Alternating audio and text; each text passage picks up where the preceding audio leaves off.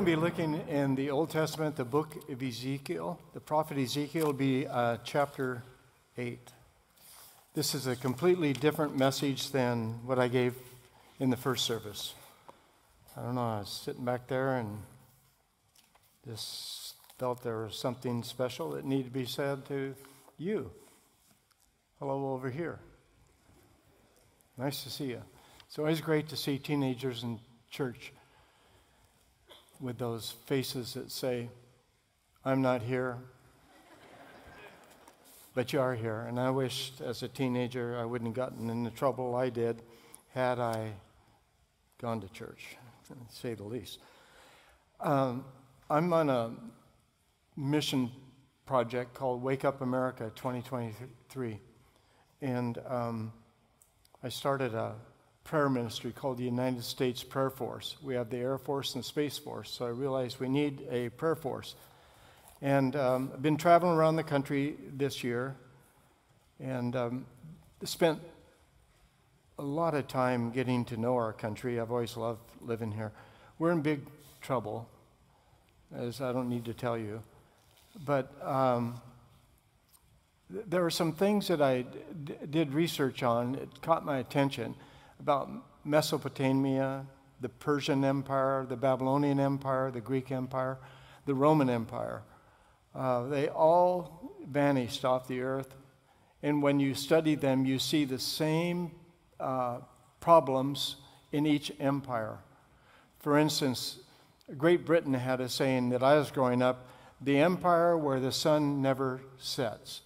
Otherwise, they were in Burma, they were in Asia, Indonesia, all over the Middle East, Israel for one, and had their businesses and military everywhere. And so that saying was that we are so powerful that the sun never sets on this empire. I did a little research and I found out, well, that may have been true. It's no longer true. And it's no longer true for the USA. But I realized it came from the Egyptians. The Egyptians had that same exact saying, the sun never sets on our empire.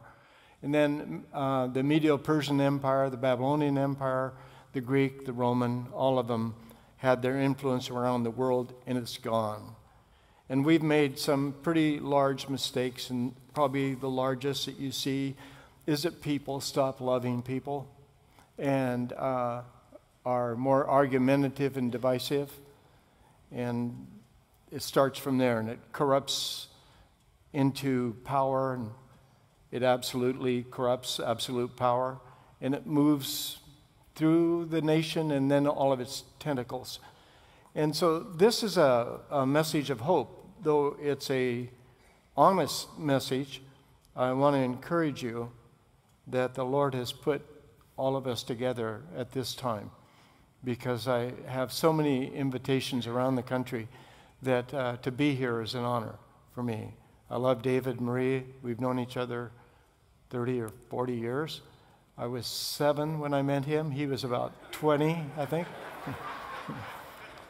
But one thing that I've always known about you as a church is that you're really a loving people, and it's always fun to talk with you and be with you at special events. So this message is called having a vision larger than yourself. When a nation gets a reprieve, it seems that there has to be a revival in the attitude and the heart of not just the government and not just the politic and the education and those various departments of a country, but in the home. It has to start flowing again with love. It has to be how we do business. It has to start flowing again with, we don't do it because of greed, we do it because we're neighbors, and this business is supporting me and my family, and so I want to treat you with respect, and lack of respect is another downfall. Now, there are major issues in all the historical background, but for me, I'm more interested in how can we help one another. In God's Word, before I knew it, I was a bad guy, and His Word began teaching me what a lack of having a father could never have taught me.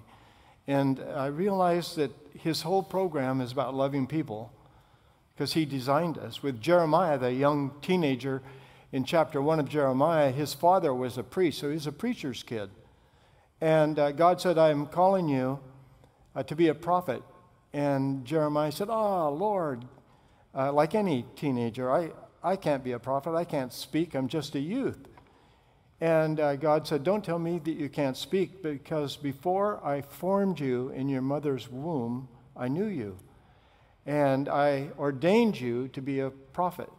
Now, I've got one degree is in world religions, and I've studied the Eastern religions, and in the 60s, I dove in like everybody else to them. But we aren't some good karma or bad karma, or we were in our last life a bullfrog and we're going from here to be a buffalo. There's no hope in any of that. I was always looking for peace and love and hope. And God gave it. And when you stop and think what he said, it changes all the world intellectual program pushed upon us, and that is, before I formed you, I knew you. Now, he's not talking about karma, that you've had a different life. He's talking about you're special. That each one of you are special, that he thought you out. I knew you. He knew if you'd be a man, or if you'd be a woman, if you'd be tall or short or long hair or no hair, or you would have brown skin, yellow skin, white skin. You'd be Italian, you'd be German, you'd be English. You'd be like my family. They all came from my mother's side from Ireland, and from my father's side, they all came from Scotland. And I don't know if you know anything about the personalities of the Scots and the Irish, but they're always fighting. So I have a war going on. The minute I wake up every day, I'm pounding myself about something. So I understand that we're different people. And I think it's wonderful how the Bible teaches that we're special people, and yes, we're different, but there are common denominators to help us make it. And that's, first of all, to love your neighbor as yourself, and to love God with all of your heart, mind, soul, and strength. That fulfills all the Old Testament, all the New Testament. And so when the lack of love comes to the Christian church or the Christian community, that spreads out across a country. And instead of pointing our finger at the cartel or all the bad guys, or the people that we don't agree with, what they choose with their life, we're supposed to love. Above all things, we're supposed to love. And we have a power that's silent. And I've seen it in war zones. It's 2 times in 2015 in northern Iraq with the ISIS fellas trying to help the rescue of the Yazidi girls and women that were sold as sex slaves after they were kidnapped. And I saw God's love there with them. I had no respect for, quote unquote, the enemy, but a lot of respect for the survivors, that some of those young girls were raped 10 to 20 times in 3 or 4 days and beaten. And I see how we have a world without God, then you have a world without love, because 1 John says that God is love. And we are to love one another. He who does not know love does not know God. And there's a lot of Christians that I bump into around the country that I don't ever see any love coming out of them. They're critical, they're angry, they're fighting. You had more people looking at one time for the return of Donald Trump than we did Jesus Christ. And it's just so ridiculous. So I did a lot of work. That lady who just dedicated a baby, I was told she has 3 master's degrees. It's pretty smart. And I applaud her for that. That takes a lot of dedication to dive in and say, I'm going to see this through. So I'd like to encourage all of you that you would see who you are, and where is that in relationship to God. That's all. And if you say you're one of his, then you have to live it. You're just saying it. I sat in a room about 8 years ago, 10 years ago at the very most, with a member of Congress, and it was just a meet and greet shake hands, and it ended up almost 2 hours. And this person, never met before, said, "Why am I so fearful?" I said, "Well, I just met you 5 minutes ago. I don't know why you're so fearful." "Well, I just need to know why I fear." I said, "What do you fear most?" And this person said that America's not going to make it. I was shocked. And I said, hold it. You're a member of my Congress, of the people, for the people, by the people, and you're telling me we're not going to make it? Well, most people in Congress don't think America is going to make it. Whoa. It's the greatest place. It's the world's Disneyland compared to what other people have.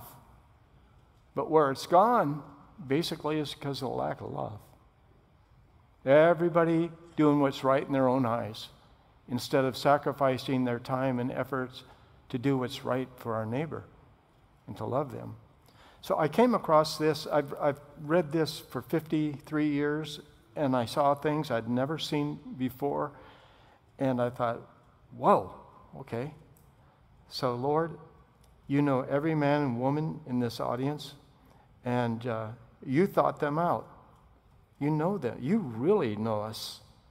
You know all of our doubts and frustrations, our fears, the deepest things we hide from other people. You know all the good things that you've given us abilities to do. You know everything. And so we'd like to hear from you, and only you can allow that, and we're asking you to open our hearts and our ears to hear what the Lord would say. And may your love just overpower every one of us. Would you just fill us with your love and your Holy Spirit? And may your presence, maybe somebody here has forgotten your beautiful presence, that your presence could just walk up and down every aisle, and you could just smile at everybody and just let us remember that you love us. Above all things, you love us so much that you let your Son die so we would never die. You love us, and I'm so grateful for the horrible pit you brought me out of. And I just pray today we'll always remember what you've done for us and be a little bit more gracious and reverent and respectful to you and to our neighbor. In Jesus' name, amen. It came to pass in the 6th year, the 6th month, on the 5th day of the month. If you're new to the Bible, you probably like I used to be, but why do they say something like that? Or so-and-so begat so-and-so, so-and-so begat so-and-so. Why? Well, it's history. You can go back to what the dates are talking about or the genealogy, and you can find out in your local library, well, oh, that was part of this thing that happened there that the Bible doesn't talk about, but it's telling me the background. So he says, as I sat in my house, so we all have a place to go home to, and we sit there. But what do we do once we sit there? That's the question. And who we do it with. As I sat in my house with the elders of Judah sitting before me. I always think it's great to have leadership always in fellowship. And I think it's great that our homes are places that people that believe in God can gather together. When I started in San Diego, it was 10 people in the living room. I drove 200 miles every week. A year later, there was 1,000 people. Then next year, 2,000. Next year, 3,000. And on and on and on. And there's a couple hundred churches around the world that have been planted out of that original 10 people. But it all started in homes. And I'd always have people get into a home. The Navy guys need friends, and they need somebody that can cook for them. So love your neighbor. Bring them together. And so we'd have like 150 homes a week and people teaching. Then I'd take 10 of them and the leaders and say, why don't you guys go over here in San Diego and start a church? And there was a period there for a few years that every time we sent 100 people out to start a new church, the following Sunday would be 150 people. It was crazy. But we saw how that the Lord moved. He loves people, and he wants people to be at peace with one another and especially with themselves. And this is great to see They're sitting there together. As I sat in my house with the elders of Judah sitting before me, the hand of the Lord God fell upon me there. And then I looked, and there was a likeness, like the appearance of fire. From the appearance of his waist and downward, fire. And from his waist and upward, like the appearance of brightness, like the color of amber. I think it's kind of cool that he reaches down with this hand. I think we all could use a hand from God in our house now and then. It's kind of cool to see that he sees this vision. In verse 3, he says, he stretched out the form of a hand. Now look at this. He took me by a lock of my hair. Now imagine that, just for a moment. Grabs a lock, not your whole hair. And if you had a wig on, of course, it would come off and you wouldn't go anywhere. And if, gentlemen, you might be missing a couple of hairs, he would get you by the ear or something if he wanted your attention. But I have found that when I can see the need of people bigger than my need, and I have no way of meeting that need or accomplishing what it would take, but I can trust in God and have faith and pray and then see him do it. That's a fun thing. So I see God reach out of heaven in front of these leaders. He takes a prophet, grabs him by the lock of his hair, and something new happens. Look, the Spirit lifted me up between earth and heaven. Now, we don't know how far he lifted him up. He said between earth and heaven. I mean, we could talk billions of light years. I've flown airplanes since 1966, jets and twin engines, single and water and air and all sorts of things. And I know there's a certain altitude, you better turn on the oxygen. And so I don't know if he's talking about the atmosphere, ionosphere, the troposphere, or way out there. But let's just put it in numbers we can understand. Let's say he lifted him up between the moon and the earth, about 115,000 miles. I bet you anything, he believed in God more than ever in his life at this moment. It took a shattering experience to get his attention. And maybe that has happened to you recently or in the past, or could happen in your near future. And he wants his attention, but he wants something more. He wants him to see what God sees. And so often we live such myopic lives that we never see what other people see, or why they made that decision, or why they changed their course in life. But if we love, that filter of God's love lets us see as he sees people. And so as he's hanging there, I bet you he's saying, please don't hiccup or cough, whatever you do, God. Don't let my roots come out. And by the way, I'm sorry. I know that you made me brown hair, but I've got some blonde hair on here that I dyed or something. Now, you're thinking of everything you could empty out at that point. But then when he opens his eyes, he's got a vision bigger than himself. It's easy to live the world based on self. We all do it. So I encourage you, let the Lord come into your life and shake you up. So I looked, there's this appearance. He stretched out a form of hand, and he took him somewhere. And this is important. He didn't take him to the heroin den. He didn't take him to the gangsters. He didn't take him to the horrible, wicked, evil people. He took him to his own house in Jerusalem, and he looked inside.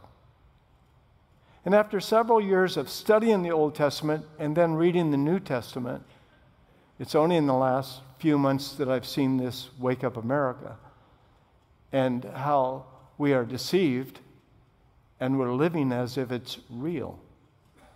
So he is going to show something bigger than himself to this man called a prophet. And we would all say, prophet, oh, wow. Wow, there's a holy man. And you'll notice that God repeats over and over, do you see? Do you see this?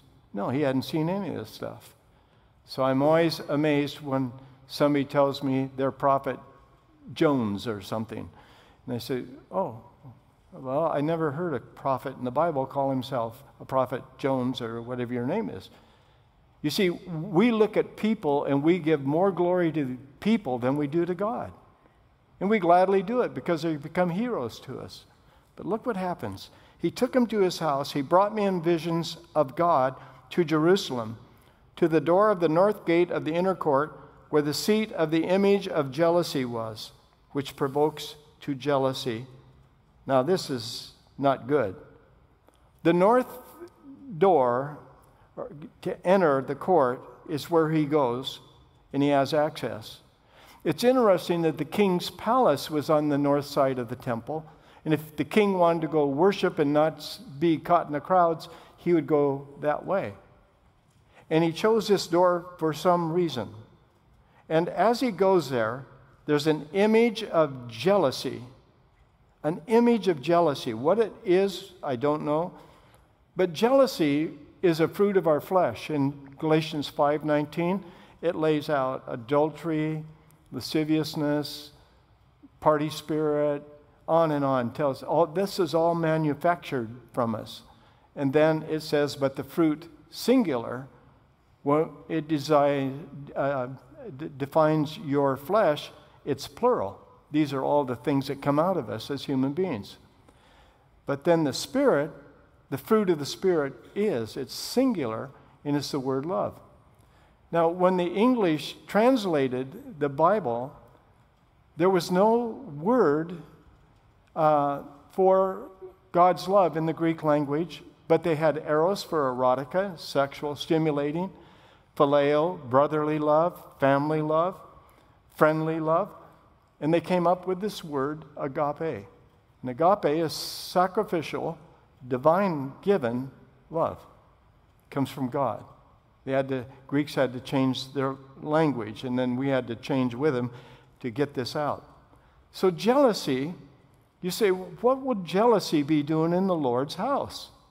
So people get jealous because somebody's got a Tesla parked next to their 1947 Chevy, or there's somebody that's wanted that same shirt that guy's got on, or this lady's got the hat that she wanted to own, or we get jealous over things.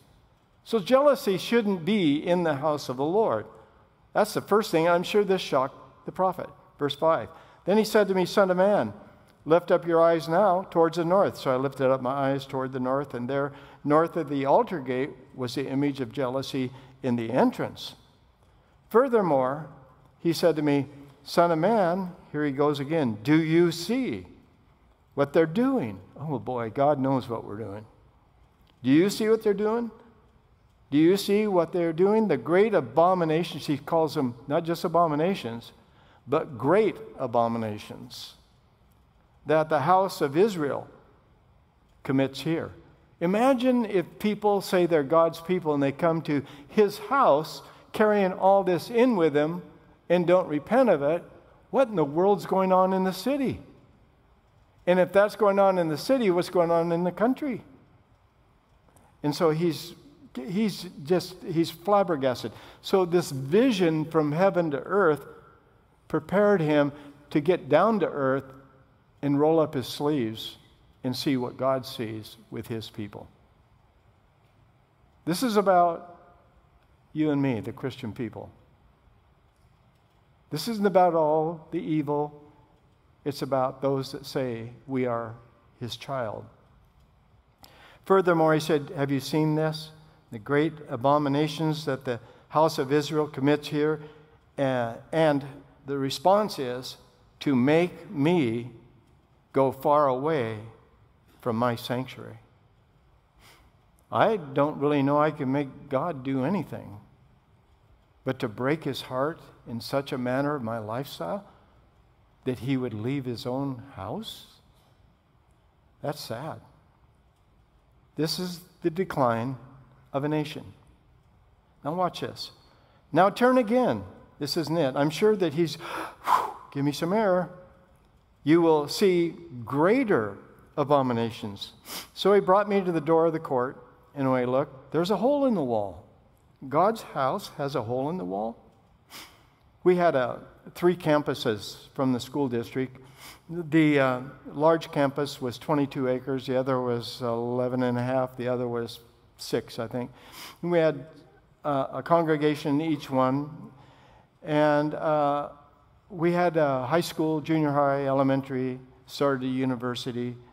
And it dawned on me that one day our basketball team won an award for the only high school in San Diego to win 4 state championships. And we were a very small school, but we played all the first-class schools in San Diego, and we were giant killers, basically. And it dawned on me that just the crowd coming through, let alone the Sunday morning, Sunday night, Wednesday night crowd, 250,000 minimum, came into that gymnasium that we built because the auditorium was too small and the place we were before was too small. There wasn't one bit of graffiti in either of the restrooms. There wasn't any carvings or scratchings on the stalls. Everything was fresh. And I had a friend who just went to heaven last year, about this time in March, and he was the maintenance director. And had I found a hole in the wall of the Lord's house, I would have fired him. This is a lack of people giving to the house of the Lord and people caring. Now, if the most giving group of people and the most caring and most loving people stop caring, stop giving, and then stop loving, what's going to happen on the streets and the beaches and up the neighborhood? You're going to have crime breaking out everywhere. You're going to have violence against people happening everywhere. You're going to have a whole disintegration. Defund the police, for instance. In all the major cities that cried defund the police are now begging for millions and millions of dollars so they can now hire police, because that didn't work out. And Seattle and Minneapolis and different towns are a mess today. Now, I've been with the police department in San Diego 40 years. My first 9 was a reserve officer. I could not believe how quickly on the street bad happens. And you never know who is pulling a gun, a knife, a taser, who is going to try to chop your legs off with a machete, or who. You don't stand in a certain way or distance, you watch everything. And then to use propaganda to destroy the police. Now, there are bad apples everywhere. I'll be the first to admit that. But it's sad when the overall agenda is to loosen the morals and the resistance to evil. Evil will win. And that's where we are. Now, before we close, look what happens in the progression here. When he said, go, I went and looked in the hole in the wall, and he said to me, son of man, he's climbed through the hole. When I dug into the wall, there was a door. And he said to me, go in and see the wicked, now not greater or just abominations, but the wicked abominations. See them, which they're doing here. So I went in and I saw there every sort of creeping thing. Now, girls, ladies, when you became teenagers, you found out what a creep was. This is a different type of creeping thing. But every creeping thing, an abominable beast. So he's talking about the Old Testament in Leviticus, and he's talking about the clean food, the unclean food, things that would hurt people if they ate them. And he says, and all the idols of the house of Israel portrayed around the walls. This is the inner sanctuary. This is before the priest would go in and worship, and it was so dangerous to worship as the high priest. If God did not receive the attitude in the heart of the nation from this priest, he was dead. You go in once a year, and they would have bells around the hem of his robe. And those bells kept ringing. They knew that God was still accepting the sacrifice. Then they tied a rope around his ankle, and if the bells stopped, they'd pull him out and he'd be dead. God was not accepting what the people were offering because he knew they were hypocrites. It's always caught my attention. That's probably where the Pentecostal church came from. Let those bells ring, ding, ding, ding. You don't want to drop dead, that's for sure. So that's one thing. But look at the wrap up here. There stood before them 70 men of the elders of the Lord's house, and in the midst was Jazaniah, the son of Shaphan. Each man had a censer in his hand, and a thick cloud of incense went up. There is a sign of the end times that in the church there would be a form of godliness, but the power thereof would be denied. So all over America, the ungodly spirit has penetrated into the Lord's house. This is shocking to this man. He's a prophet speaking out, and now he understands why he's speaking out. Then he says he's 70 men. You know where that comes from. God said to Moses, choose 70 men from among the people and have them stand at the tabernacle with you. Otherwise, it was a picture of the church in one sense, is that I'm going to spread the authority and the gift and anointing of my kingdom on these men. You can't do it all yourself. And that's what Ephesians chapter 4 is all about. The pastor-teacher is to pastor and teach that you would do the work of the ministry. But when is the last time you truly served like Jesus served any neighbor of yours or person at work or in the jail you just got out of or the parking lot you just got out of? It's just a challenge to us to think bigger than ourselves, that we're not perfect. 70 men, and instead, thick cloud of religious, acting religious with their robes and their incense. You can see God's heart's broken. So he finishes by saying, Son of man, have you seen what the elders of the house do in Israel? They do in the dark. I don't know what you do in the dark. Every man in the room of his idols. You're kidding me. He's got idols, and he's the minister going to go out and bless Israel. But he gets a little more poignant. And they say, the Lord does not see us. The Lord has forsaken the land. They say. I've always wondered who they are since I was a little boy. Who are they that do all this? The Lord hasn't forsaken us yet. I'm standing up here in his name saying that he's giving a reprieve to Americans. If we, his people, not talking about outside of his home, I'm talking about us in his home. If we will humble ourselves and we will seek his face and we will pray and cry out, he will hear us and he'll heal our land. That's to you and me. Because in 1 Peter chapter 4, verse 17, Peter said, now is the time. Otherwise, there's a set time that's going to be fulfilled, and he's now saying, now is the time that judgment must first begin in the house of God. So what was going on in the Old Testament with Ezekiel, God was stirring Peter's heart to warn my people that this is going to happen one more time. And before anything happens to a non-believer, it's going to happen to us. I know he loves me. I'm very secure in his love. But I'm also very aware that I need his help. And he said to me, turn again and you'll see greater abominations that they're doing. So he brought me to the door of the north gate of the house of the Lord. And to my dismay, women were sitting there weeping for Tammuz. What? Weeping for Tammuz. Tammuz was the sex god statue of the neighborhood.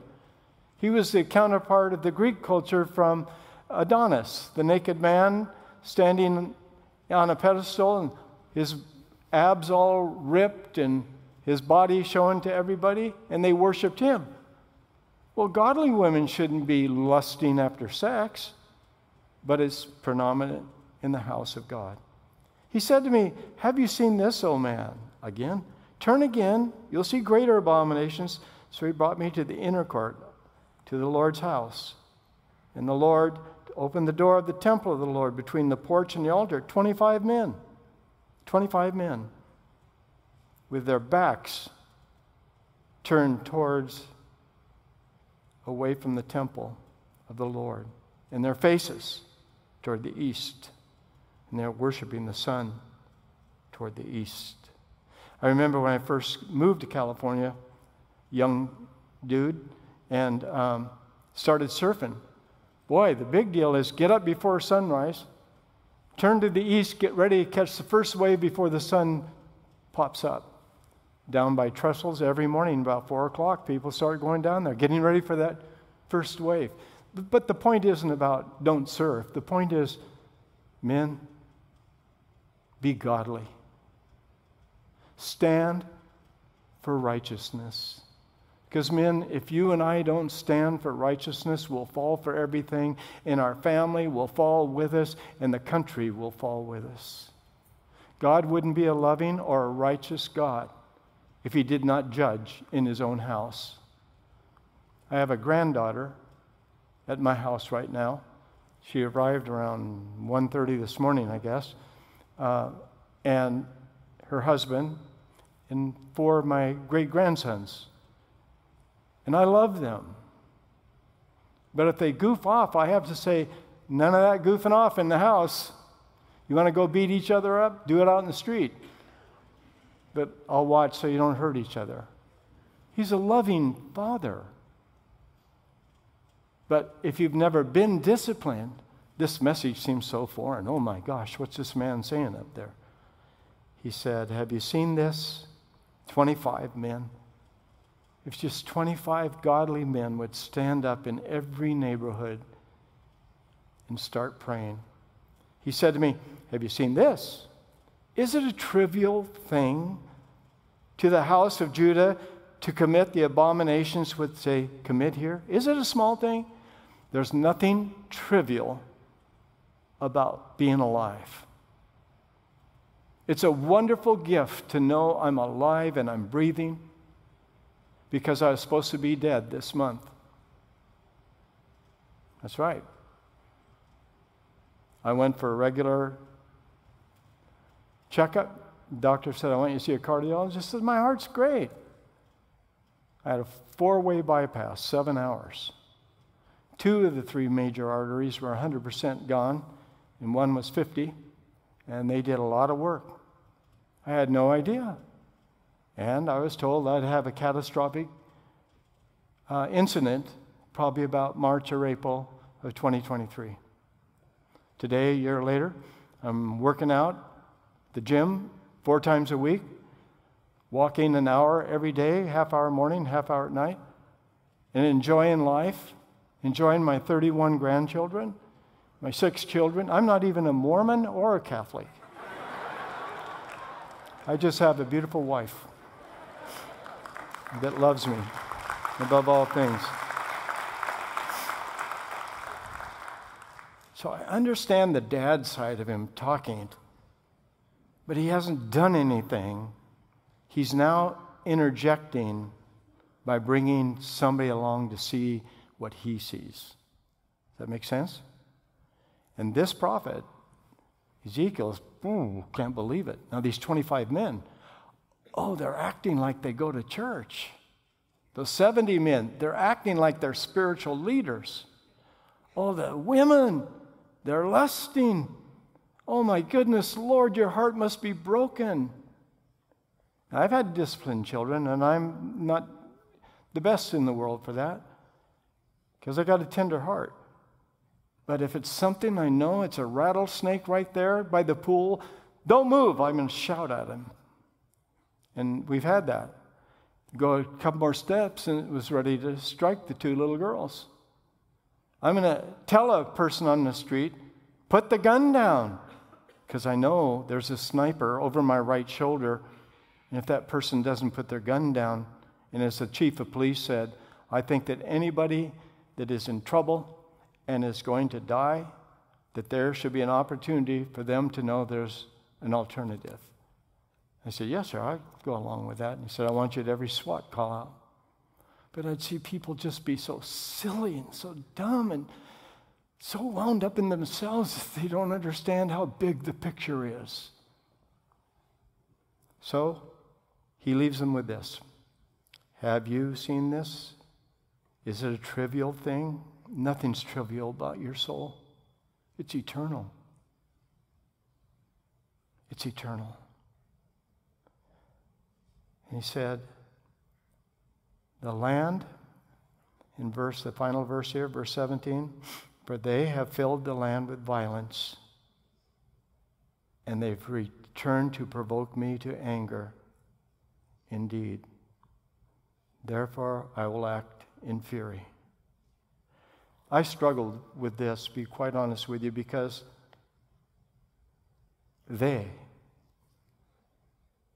who has filled the land with violence? They. A text without a context is nothing but a pretext. I had to see in context, they have filled the land with violence. Who? God's people. What? And then I saw what he meant. If you and I are supposed to be loving people and not religious people and not condemning people, that's not our job. We're to be loving people. Then Jesus said, you're the light of the world. He said, I'm the light of the world. And then he said, you're the light. You've multiplied him. Then he said, you're the salt of the earth. But what good is the salt if it loses its savor?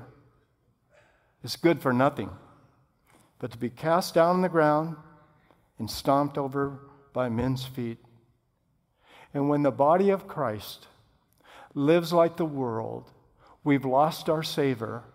And when we are not there to be the life shared with others, violence steps in. And there have been so many murders in the last 36 months in our country. It's sad. So many destroyed lives. I have an 18-year-old grandson, loved him, was beside his mom, my daughter, when he got born. And a friend said, you're not sleeping here. Just buy this off of the internet. He never woke up again from that pill. The toxicology report said there was enough fentanyl in it to kill 10 full-grown men. I was a bad guy. And I found out where the person lived that gave him the drug. And I found out his dad was a big dealer. And in my old days, and then I asked God's forgiveness. I pray for them. That's what their family's doing, is killing kids. Recently in San Diego, we got a bust of fentanyl so large, it was enough to kill every American citizen. We're at war, and it's a spiritual war. And you're the target. Rejoice, those of you in heaven. Revelation 12, the angel spoke, telling us there are people in heaven. But woe, woe, woe to those of you on earth. Why? Because the devil, Satan, that serpent of old, has been cast down to earth, and he's full of wrath. Why is he full of wrath? Because he knows his time is short. You have lived as dirt people, made from the dust. We're just dirt bags. He has lived as the most beautiful angel and the wisest creature God ever made in heaven in eternity. He's cast down to the earth, and he knows his time is up, and you and I, the little dirt folks, are going to eternity and getting a new body. So he is unleashing everything to destroy human beings. And it starts in the mind, progresses to the heart, and people turn their backs on the house of God. I'm begging you, don't sell your soul for a bit of pleasure. It's no trivial thing that you're a thinking human being. A Savior has come to help us out of this mess.